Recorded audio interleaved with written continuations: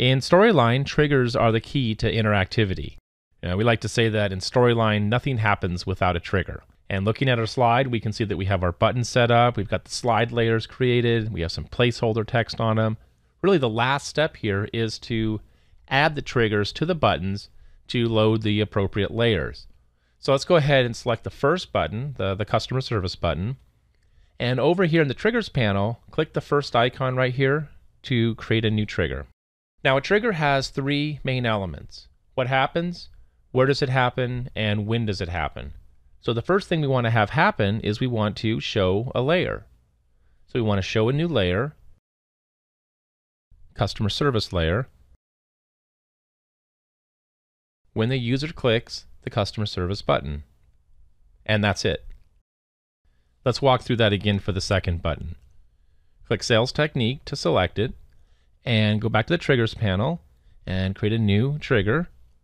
Now Storyline is going to remember the last action you used, so the show layer is already set up for us. Now this time the layer we want to show is Sales Technique. When user clicks is correct, and the object this time is the Sales Technique button. Click OK. So as you can see, it's really easy to add triggers to buttons. But we can work even faster by copying and pasting existing triggers to the remaining buttons. So here's how this works.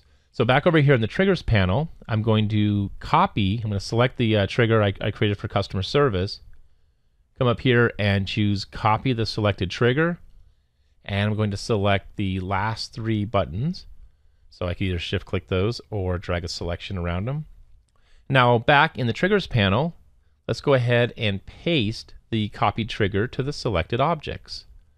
And look at that, quickly adds the trigger to each of the buttons.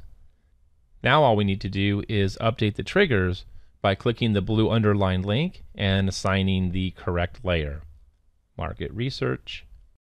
Self-promotion goes to self-promotion. And communications. And again, just another reason why naming your objects in the timeline really comes in handy and saves you time throughout your course development. All right, let's take a moment and preview our slide. So click through each button to verify that it loads the correct layer. Now we know the hovers and visited states should be working, and we can see that the layers are loading correctly. Again, this is another benefit to adding the heading text to each of the placeholder layers, because it lets us visually confirm whether or not our buttons are actually working and showing the correct layers. All right, everything looks great. The only thing left we have to do in this tutorial is to add the conditional button, the conditional next button, that prevents the learners from moving forward until all 5 buttons on the slide have been clicked. And that's what we'll do in the next lesson.